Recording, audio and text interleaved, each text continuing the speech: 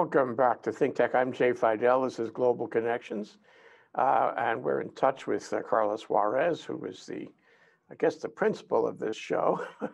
And this is about global connections. Today, we're talking about America's standing in the world and how it took a big hit on election night. And it's taking a big hit today on counting day. So hi, Carlos. Thank you for joining us today. Hello, Jay. It's great to connect. And I apologize. I've got a little bit of a weaker connection today and a poor lighting and just not the best of all situations, but we will do our best. I certainly hope you can hear me, but I'm always excited to reconnect. And, you know, we'll talk a little bit in particular as well about some of the foreign perspectives or how the world is seeing this U.S. election unfold, because the world is watching. This is an election that has tremendous repercussions, not just for the U.S. politics, of course, but really for the world. The U.S. as a global power, global leader. And needless to say, the world is looking like many of us in shock or at least confusion, the chaos, all the bewilderment. It's a very messy process. And so looking at it from the outside, it's there. But we'll unravel more. What are the implications for, let's say, the future of the U.S. role in the world, its foreign policy and relations with so many parts of the world? Everybody is interested to see what's going to happen. And yet here we are still living in the midst of this very messy process. It's a democracy in action, ugly, kind of like that metaphor when you don't want to know how they make the sausage. It tastes so good. When you start opening up the umbrella, the hood of the Pennsylvania electoral laws, and at the end of the day, we have to remind ourselves that we are really seeing 50 separate elections that are happening that are all coming together to take on this indirect election of the U.S. president. Also, that's a system that is not common in the world. Most places, certainly most democracies, you have a vote, you count the ballots, and the one that has the most wins. I mean, obviously a little more than that, but you do use majority popular votes for the most part. The U.S. does not. And it's That's interesting. We invented this system. Yes. And we invented democracy. Exactly. We're the oldest continually existing democracy. And for many, many years, and most of our history, the world has looked to the U.S. as a beacon of hope and inspiration. Today, they're bewildered and obviously a little more skeptical and well, confused. So there you have it. But I think, let me throw this thought at you. We have a country where roughly half or very close to half of the people in the country have voted against their own interest. They have voted for somebody who has singularly failed to deal with COVID. They have voted for somebody who has been a racist, an isolationist, a disaster in terms of international trade, a disaster in terms of the economy, who has been mean and who has lied to us 22,000 times. We have voted for a guy who has essentially wrecked the economy or a lot of institutions. We have voted for somebody who, the Latinos have voted for somebody who has been anti-Latino, anti-immigration. It's clearly for most people, if not nearly all of them who have voted for Trump, it's against their interest. And I don't think we see that. I mean, I do, you do, but I don't think that half of the country sees that they're voting against their own interest. But here's the point. Outside the US, if they've been reading the paper and watching television, and they have, they can make that conclusion. And they can say, gee, this is a remarkable phenomenon. Half the people in the country are voting for somebody who's going to take away their benefits, who's going to make life worse for them. And they understand that. It's clear enough. But they can't understand why. And that's the remarkable thing. I mean, we don't look so good, a country which votes against its own interest. Well, Jay, I mean, here I certainly appreciate and even share your views, but I will tell you that may not be something that many will agree with. And what do I mean by that? Of course, there are different reasons people will choose to vote for Trump, and it is astonishing that 68 million Americans will. However, again, I would say it's not a single monolithic vote. Some of them are voting because of him over certain narrow interests, maybe a very conservative evangelical who prefers his choice for Supreme Court justices, or he's going to defend that narrow interest of, abortion rights, or I'm sorry, I guess anti-abortion, and on and on. I mean, but no doubt the world is bewildered because, yes, in some ways, politicians in many other democratic systems usually come in through, the more traditional route as politicians. Donald Trump is almost exemplifies this American entertainment industry. He was a reality TV star, although of course a business person as well. And yet, at least in many of the democratic systems of Europe, it would be unlikely that you would see someone like him get through. So there's that element. Other than that, I mean, again, I think what we are left with is unprecedented on so many levels, both just the sheer outcome, surprising, also the largest participation rate we're going to probably see in 120 years. So Americans came forward to vote in large droves. Let me clarify, you mentioned the Latino vote. They certainly helped him in South Florida win Florida, but we're going to wait and see the outcome. Don't forget in Texas. And some in Texas too. I think what it's going to help us dispel is this idea that we often hear, the Latino vote. Well, guess what? It is about as diverse as America as a whole. And so you have a small percentage that are voting for Trump. And I say that because the Cuban Americans are an anomaly. I understand that. It's not monolithic. It's not just one set of views, but on the other hand, he has marginalized them. He has threatened them. He has done terrible things to Latinos in and out of the country. You'd think there would be some perception of that, some understanding of that. Why in the world would they vote for him? What has he done for them? Nothing. He has only beat them up. I find it remarkable that he can reach them at all, and yet he has. Mm-hmm. Well, again, I would just say this. I mean, you have, let's say, a Texas Latino who is by now fully assimilated, Americanized, and they have values that are no different from that Republican Texan. Concern over the migration more as an illegal issue, law and order. In other words, there are conservative Latinos, and they are thinking just as any other conservative American. Their interest is not necessarily their own Latino identity. Many Latinos in the U.S. do not speak Spanish anymore. They're essentially Americanized, and increasingly those become just reflecting interests and values that are more typical. That's very different from a recently arrived immigrant who obviously will have a different set of values. But maybe, again, I would just add this too. I mean, one of the puzzles that we continue to see is the U.S. and the erosion of its role in the world community, because traditionally the U.S. has been the architect of the international system. It has been the leader of the international multilateral system, and today that image and that perception is gone. The U.S. under President Trump obviously accelerated that. It was a process already happening in the post-Cold War period. We saw the U.S. kind of retrenching somewhat, and also dealing with a changing world, the rise of China, the rise of the EU, the rise of other regional interests and emerging powers.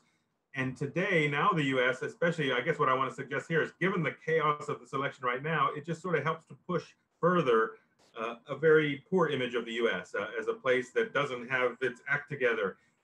Here we are in a worldwide pandemic, and what does the U.S. under Trump do? Announces that it's going to exit the World Health Organization. I mean, by what rational explanation can you say that? Trump says it's because the Chinese are controlling it. Well, no, the pandemic is a global issue that requires coordination, cooperation. It requires a multilateral effort to develop the vaccine, to distribute it, to make sure that the developing world, and all. Meanwhile, the United States is basically missing in action and not at the table. Well, if I were somebody living in Europe, let's say, and I read the papers and watched the TV, and I saw that the U.S. was spiking worse than ever before, 100,000 cases per day now, and getting worse.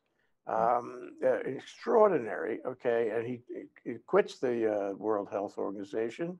He disregards the most authoritative, experts in epidemiology. He picks a radiologist to advise him. I mean, move after move, and he talks about herd immunity, which nobody believes in.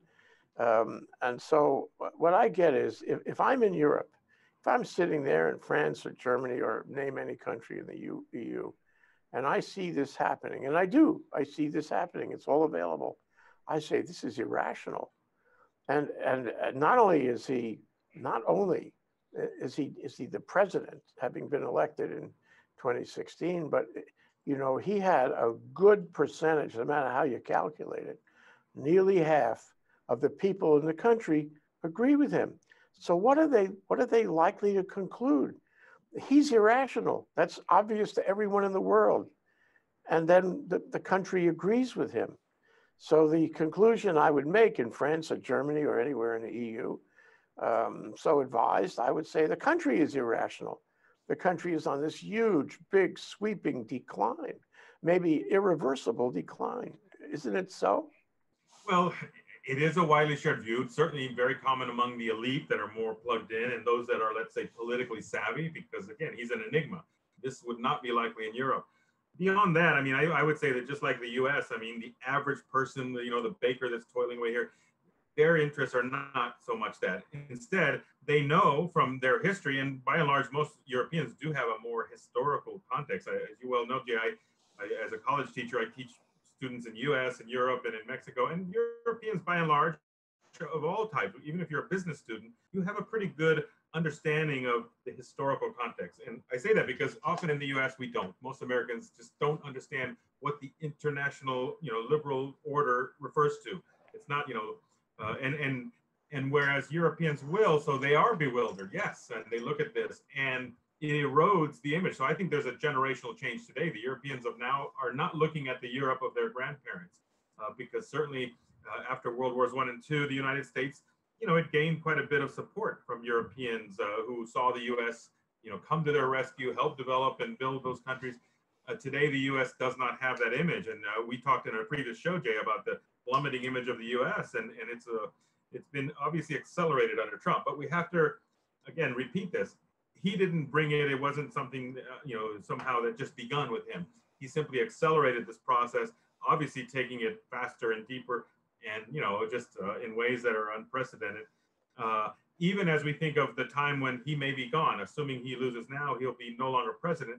The reality is that, look, half the population is voting for him and what he represents. And so those issues are going to remain divided in the country. It's a polarized nation. And yeah, I think as you suggested a minute ago, I mean, the world is looking and shaking their heads like, oh my gosh, how can we move forward with this? That aside, I mean, if we do have a transition to a Biden presidency, it will be an important task, and it will not be immediate or overnight, but there will be an effort to try to go back and say, hey, wait a minute, let's re-engage. Well, I'd like to talk about that with you. Sure. So take my hypothetical Mr. Potato Man, Frenchman or German, reading the American newspapers, looking at the websites, watching all the MSNBC, what have you. Okay, and he sees what's going on in here. He sees how we have utterly failed to deal with COVID. He sees this ineffectual, useless trade war. He sees the lies. He hears about the 22,000 lies. He sees all these, failures, a failure of checks and balances, a failure of the rule of law. He sees all this, and he says, "Oh, the American system is declining. We better put our marbles somewhere else. We better, connect up somewhere else or find a way to replace the American participation in the world order some other way." But then now Biden wins. Knock wood, that's going to happen like today. There'll be litigation and all, but there's no real indication that it needs to be turned over. It's not going to be turned over, knock wood. Biden will be the president. Okay. Now Biden's he inherits the problem. Many, many, many problems. We could go on all day just listing the problems. Now my hypothetical Mr. Potato Man in France or Germany is watching Biden like a hawk, because Biden is the savior.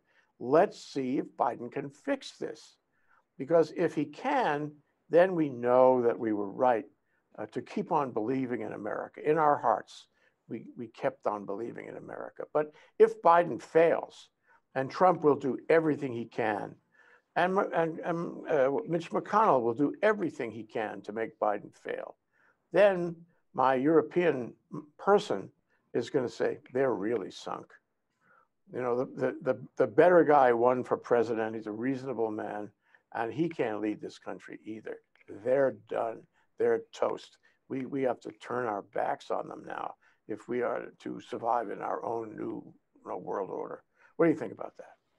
Well, I mean, it is a view I think that some will have. I would say that while Biden will certainly be reverse many of the actions, try to, move quickly to improve those ties, the erosion of let's say the image and the trust is something you simply can't. You can't paper over it. So it will be hard for the U.S. to go back to where it might have been. But I think that's necessary. The U.S. is no longer the global superpower it once was. I mean, it's still the largest military, largest economy, okay, no doubt, but it's playing in a different world. There are different geopolitics, different dynamics. Now, having said that, I certainly believe as an internationalist, a global, globally connected person, the United States needs to be engaged in the world. It needs to be, with a seat at the table. It needs to be collaborating and cooperating. And there's so much that it can offer, and it just needs to be there. But it needs to be there in a more realistic way, more humble, more with a seat at the larger table, and not with the taller seat or the dominant seat. And that's not easy. The U.S. has obviously a long history as a superpower, as a big bully, and it is not easy. I think the U.S. has to come forward now in a more humble way, but responsible. And again, it's going to be a challenge. Like anything, when you have broken trust, it doesn't happen overnight. So the actions will begin to define that. Under Biden, we will probably see immediately reconnecting to the Iran deal, rejoining, the Paris Climate Accord. He said he would do that right away. Holding back and reversing a lot of what Trump has done. Now, that's going to be seen positively by many abroad, but beyond that, I think there's probably already a recognition that the U.S. is no longer going to be the reliable partner, the partner that's going to be the dominant one. And yes, increasingly they're looking elsewhere, whether it's the Europeans looking to partner with, the Russians or the Chinese or the Latin Americans and vice versa, everyone else. From Mexico, where I've been now these past years, a long time, there is certainly a growing awareness that the U.S., as difficult as it has been, forces us to look elsewhere, to look to Asia, to look to South America, to look to Europe. But unfortunately for Mexico, at the end of the day, the U.S. is the big neighbor. It's going to always be its most important external factor, but it doesn't mean that they're not looking more. And I think everybody is today looking elsewhere. And the U.S. has to step into that reality. Again, I say this word with more humility, to engage, but to show through its actions that it is committed and interested, and it values, democracy versus non-democracy. Unfortunately, with Trump, we have seen the erosion of democratic norms and values. It is not unique to the U.S. We've seen the same happen in Hungary and Poland and other countries in Europe, particularly those. And this is simply part of the same. Or even the chaos in Brexit in the UK, very similar to the Trump story. It's a grievance, it's a frustration, it's a changing identity, all of these. And it's very complex because some of what's happening in the US, as you know, Jay, is racial inequality and injustice. And that's something that the world is also seeing with bewilderment, because the United States is in many ways a model of a country that had, terrible race relation problems, massive, reform, 50, 60 years ago with, civil rights movement, which inspired many other social movements around the world as well. And, leaders like Martin Luther King have long been, idolized and venerated throughout the world. Today, I think the world looks at the U.S. bewildered, with the tremendous police violence and the racial riots. So it has, I think, left many people bewildered, confused. Yeah, well, let's go to a negotiating table. Say trade deal, health deal, who knows what, in Europe. And President Biden's got his man there, or woman, representing him, maybe United Nations, And while this individual is telling them that it's a new deal now, we're going to do the right thing, we're going to try to be reasonable and humble and reconnect with you, there's Trump back home making trouble on conservative radio, making trouble in the streets, sending out dog whistles to skinheads and, militia, whatnot. And it's in the paper. So the fellows at the table, right opposite the American representative, they say, well, thank you for your humility and thank you for trying to reconnect and patch up the relationship, that we lost when Trump was elected. But what are you going to do about that? What are you going to do about the trouble in the U.S. It sounds to us like it's simply more of the same. And you don't have the clout come here and say those things, because the real America is so divided that you'll never get your act together. What does our U.S. representatives say at this international nexus? Well, first I would say the typical European diplomat is not going to meddle and probably say that, especially if they're, in a more formal setting. But that aside, I would say this. I mean, Europe has its own right-wing populism raging in many places. So, it doesn't take more than just look around the corner and see that. We've seen it rising in Italy, in Spain, in Greece, in Austria, in Germany, on, in France. So I guess I just want to say that on one hand, yes, the Europeans will be disappointed that the U.S. is kind of languishing and has all these problems, but it's not as if somehow they're going to look at it with somehow, clean, home themselves. Other than that, look, it's going to take time. There's no question about it. Obviously, the new administration will come in and make overtures. I think the damage done to our reputation, and it's not just Trump, although he has certainly done most of it. Before Trump even arrived, the Europeans were already looking at the U.S. as a sort of a, drifting away from its commitments. Obviously not in the same way, no question about that. But I guess I'm just trying to make sure we understand Trump comes along and just sort of railroads through what is already happening and to an extreme. And now we have to sort of turn the ship around a little bit, get back to obviously the United States as a global power must be engaged, and that engagement has to happen. There's no way around it. The U.S. still exercises tremendous power. It is, still going to be influencing some of the developments with Europe, the NATO alliance, and different activities. And to the extent that it is engaged, it will have a seat at the table. Right now, it's not engaged. I mean, Trump is not dialoguing or doing any negotiation other than fighting them over trade issues. But there's not a lot of cooperation and coordination. Witness the pandemic. I mean, the U.S. has sort of completely jumped ship, and that's just, it's astonishing. Biden will come back, but I mean, I guess from what you're saying, is if they're not going to take it seriously. Well, I think in the end they're going to be grateful that the U.S. is back, but hoping that the U.S. also understands that it's going to have to come back with a different attitude. Yeah. So speaking of attitudes, I don't know if you recall, but there was this fellow, Simon Winchester, at the East-West Center, and he wrote a book called Pacific, and it was a different chapter for every situation, every geopolitical confluence in the Pacific. And one of the chapters was about the South China Seas. And this was actually before it became a headline story. He identified this. And he said, look, the Chinese have been, they felt that they've been under our thumb for a long time. They're re-emerging. They have the economic strength. They have the, what do you want to call it, the political will, to take a position South China Seas, and they really mean it. And they're going to build islands, and they're going to, keep everybody else out. They're going to defend their territory or perceived territory in the South China Seas. And his lesson was this, and it struck me when I read this chapter because I was not comfortable with it. He said, the U.S. has to recognize that its time in Asia is gone.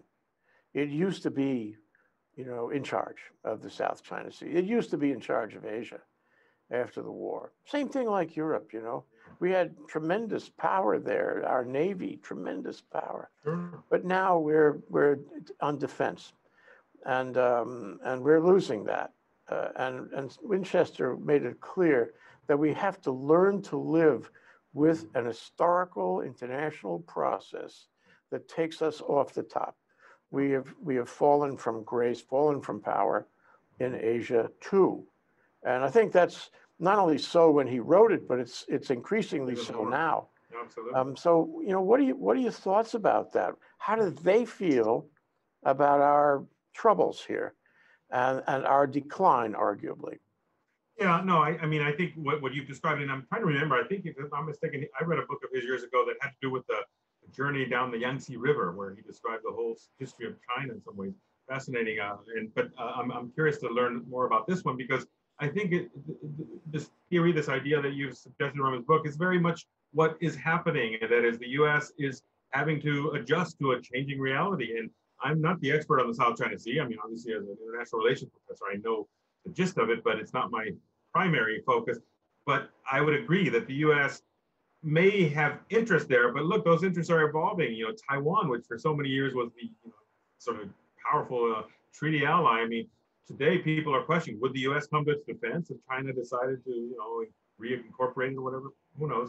But otherwise, I guess I think it underscores how important it is to understand your history and to study it. And certainly you want to hope that our policymakers, our diplomats, our military professionals, and I'm happy to say that I see that. I teach many of them, and they need to understand the history, and not just from the U.S. perspective. We need to know, how do the Chinese, how do the Japanese, how do the Vietnamese, how do they see the world, and what is their story? Because obviously there's so many dynamics going on there. You know, the role of the Chinese, which is expanding well, even in this very ambitious Belt and Road Initiative, very exciting on paper. The reality can often be a very tense, sort of superpower rivalry going on there, the Chinese and their influence. Well, anyway, I just think for all of us, it is important that we know the history and know the broad history, not just the single textbook or the view from the U.S., because the U.S. has a certain view, given its power and weight, that it has a role there and it's always been there, and so it should be there. Well, that's changing, and so I'm intrigued to hear what I you guess my share. point is, we go to the table. Now I'm talking about a table in Asia, not in Europe. We go to the table, American representative, and he carries with him the sense of, humility. And we recognize that our position has changed, and your position, China, has changed, and we're sorry about that trade war. That was really regrettable. We won't do that to you now. We're going to reverse that. And I don't know what exact attitude our representative can take. He can say, well, that was the previous administration. We don't think that was the right thing to do. We would like to have a more robust and, equal to equal kind of a relationship with you. And then they look over his shoulder and they see that the Biden administration is under attack by Trump and those conservatives back in the US. So not only has the US lost, world standing, but the representative from the Biden administration doesn't have the support, the true support of the nation behind him. So it's a double whammy. Am I right? I don't think so. I think our diplomats are good enough, and I know many of them. I've helped train a few of them, that they know how to walk that dance and to play that role. And moreover, I think that the diplomats and I'm speaking here maybe at the elite level, at the masses, I don't know. It just depends, who has links or connections. But certainly the elites, whether they be diplomats or business interests, they also know that the U.S. has this sort of tradition of liberal, conservative, and they know that we're deeply divided. And I would just reassert this, Jay, we're not the only country in the world. I mean, you can look at a lot of other places. Even neighboring Mexico today is a polarized society. Parts of Europe, we have, again, growing right-wing populism in some places. So the world is deeply divided, and the U.S. exemplifies it and maybe takes it to another level, no doubt. But I have faith ultimately that those who represent the U.S. interests, and many of them are career diplomats. Now, some have left, and even our dear friend who you must know here, the local Patrick Bronco, was a diplomat most recently, a former student of mine. He's now just been elected to the House of Representatives, representing Kailua. And so I give him as an example because he faced this challenge as a young diplomat. You are serving the country as a whole, whoever the president is. Well, Trump came in, and no doubt he pushed out a lot of our diplomats, but not all. And yet there's going to be a continual replenishing. And there are enough, I believe, career civil servants who are going to be relieved with the transition, and they will do their job effectively to go represent the interest. Often that means explaining the puzzles of American politics, of course. But at the end of the day, I think countries, there are different interests they have with the U.S. It may be trade ties, it may be security connections. Those are going to flow and continue, and they'll have their challenges, no doubt. But I guess I want to say that different places, different countries, all have some engagement with the U.S. For some, it might be even popular culture and Hollywood and movies and whatnot. Oh, sure. There's always the American shtick, so to speak. Yeah. But I want to mention one other troubling Mm-hmm. scenario. Yeah. Okay, look at what happened in Hong Kong. It's really travesty how we abandoned them. Sure. Yeah. And Trump is trying to get friendly with Taiwan. And so, you have this whole issue of, what do you want to call it? Trust. It's trust. Sure. So I go into an area, say it's Hong Kong or Taiwan, and I say, don't worry about a thing. I'm going to be with you. I'm going to take care of you. We're going to have a mutual arrangement of some kind, and I will be your defender. And the question is, the guy on the other side of the table says, thank you very much for that. But whether he says it, in a formal way or an informal way, or he just thinks it, he's going to say, can I trust this country to make a deal with me where they're going to protect me, defend me, be my buddy, be my ally? Or am I not going to believe them? Because I find that they're, whether it's Trump or Biden, I cannot trust them. Haven't we lost standing in the trust department? Absolutely. I mean, there's no doubt. The U.S. has lost credibility, prestige, image, trust, all of that, no doubt. But again, I would just go back to like anything, like a personal relationship. Yeah, you can run away from it and it's all over, or you can gradually rebuild, and through action, through patience, through time. And that's where the U.S., I think it's going to take time. It's not going to happen overnight or quickly. Even if we talk about a Biden, I mean, how long is he going to be there? Is he going to be an 8-year president? Your guess is as good as mine. But obviously, the U.S. is in transition, and part of that means re-engaging with the world, trying to rebuild that trust. Not going to be easy. I certainly go back because I've had the privilege of working with some of our diplomats outside of the U.S. and help train some of them. This is the challenge they face: how to build support and trust, and it's through actions, it's through personal relations. Depending on the culture and society you're in. I mean, you well know it certainly with our Chinese counterparts. This notion of Guangxi. I mean, it's not there today. They're going to have to work hard to develop it. A lot of personal connections that are going to have to be rebuilt.